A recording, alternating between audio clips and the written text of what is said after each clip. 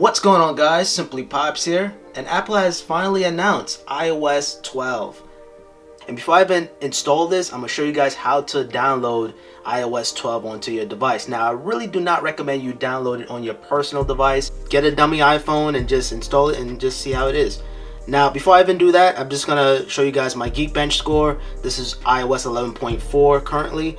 And here are the scores. So 1551 single and 2685 multi. And this is running iOS 11.4. So I'm getting ready to install iOS 12, but before I even do that, let me show you guys how you install it. You just go into your Safari. Now I'm going to throw a link in the description. Make sure you open it in Safari, not the YouTube in browser. It has to be Safari. You're going to see a link like this, and this link you just tap on download, and then once you tap on that download, it's going to pop up with this website is trying to open up your settings. You're going to simply tap on allow. I already did everything. And make sure you tap on iPhone, and then now you're gonna see something like this. You tap on install. It's gonna ask to reboot your device, and then once you reset your iPhone, you go into your settings, general, software update, and then now you're gonna see iOS 12, and it's gonna take up 2.27 gigabytes, so keep that in mind. And by the way, guys, this is a brand new camera right now, so if the audio is a little off or if the picture quality looks different, maybe it might look better than my old camera. Then it's a new camera. I just got the 80D. So without further ado, let's install iOS 12. Alright guys, so now it is successfully installed, iOS 12, and let's set this bad boy up. By the way, this is the iPhone 6. I'm pretty sure you guys saw it on the title already. And let's get started. This is iOS 12, ladies and gentlemen. So let's go into the settings. Let's go into the general, about, and as you guys can see, this is iOS 12.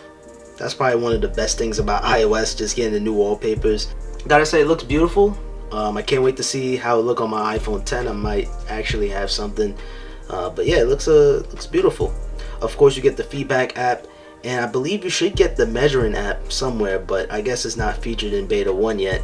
But it's just a lot of features going on for iOS 12. The speed, it feels snappy, I must say. I'm going to run all those apps again.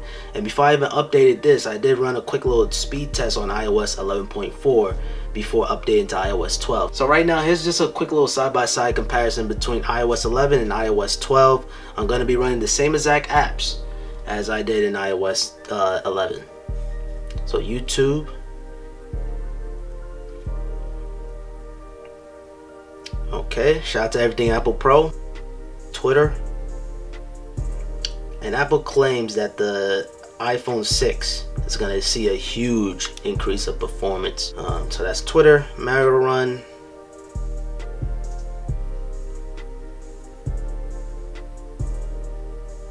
ooh, my hands are getting tired just by holding it.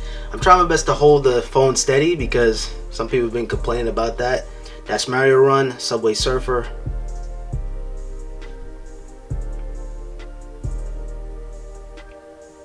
I definitely gotta update these apps though. I'm gonna test out the performance. I feel like it's just running the same in my opinion, but I'm about to see the side by side. It's not running too laggy for me. Okay, of course I died on purpose just to show you guys the animation and see how everything is. Spotify.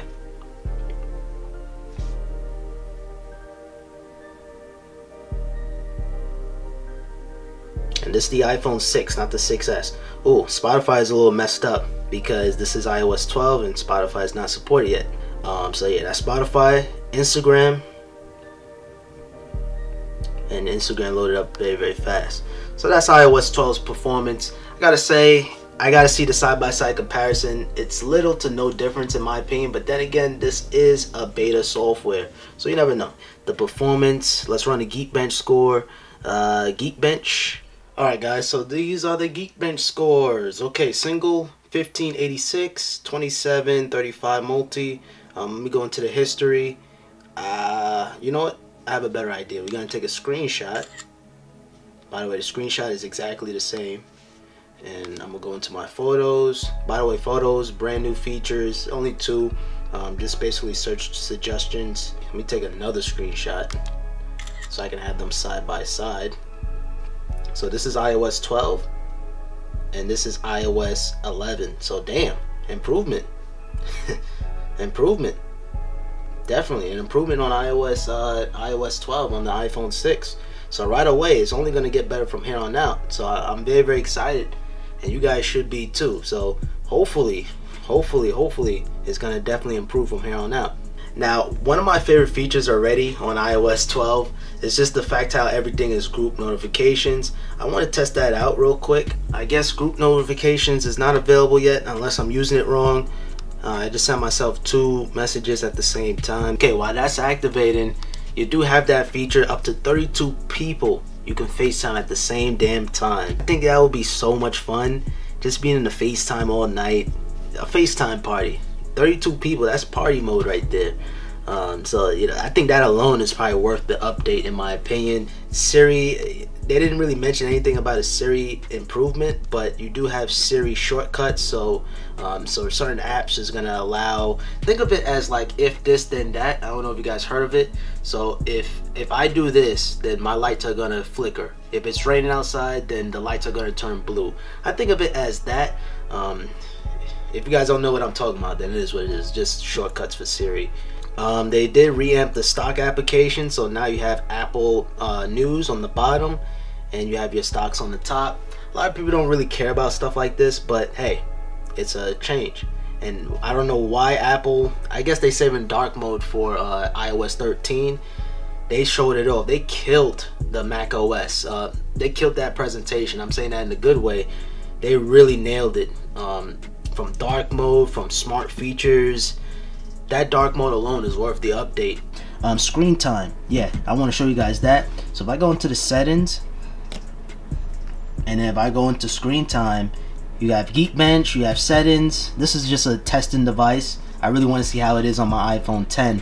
But you can also limit your app usage. So if you're on Instagram too much, there we go. If you're on Instagram too much, you can actually add an app limit. So it's gonna let you know that, hey, you're spending a little bit too much time on Instagram. Hop off the gram a little bit. So this could be good for kids too. I kind of look at this as parental controls. You have your app limits. You have always allowed, so you can block certain applications. So phone is definitely important, so you can contact, and then yeah, you can definitely block certain apps from accessing. So it's kind of like parental controls. Think of it as that. But I really do like the screen time and see your progress on your iPhone. That's really nice, I must say. One more thing I noticed, this is on the top now, and I noticed there's a slight color change on the predicted text. So that's pretty cool. Nice little refinements here and there. Definitely refines the experience. So this is a brand new voice memos app, and it's finally on the iPad and as well as the stocks. Now I'm just patiently waiting for a calculator app on the iPad. So yeah, you can record. Mic check 1 2 1 2. Mic check 1 2 1 2. And then now it's on the top there. So that's pretty cool. And it works as expected. Check 1 2 1 2. Mic check 1 2 1 2.